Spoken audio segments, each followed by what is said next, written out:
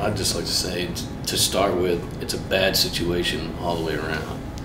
I mean, some situations are kind of screwy here and there. That's a bad situation all the way around. I mean, I don't know anything about their laws over there. I don't know exactly what happened, but to me it seems like, you know, he's being made some kind of scapegoat, period. You know, after seeing what happened firsthand to my brother, none of us thought that there was a evil bone in that guy's skin when he came up on stage. He looked like a security guard or a cop, and 10 seconds later, 4 people are dead, you know? So you don't know what these people's intentions are when they come up on stage, and to, you know, Slash has been attacked on stage, several people, you know? You just don't know. You don't know if that's going to be a high five or a loose cannon with a fucking knife.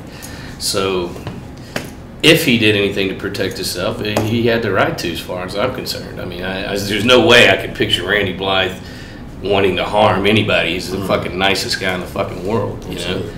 And it's just a bad situation. You know, we feel for the person that died. Obviously, that's a tragedy in itself. But, you know, once again, like I said, we don't live there. We don't know exactly what happened. But it sure does look like he's paying the price for something that maybe he didn't do, you know?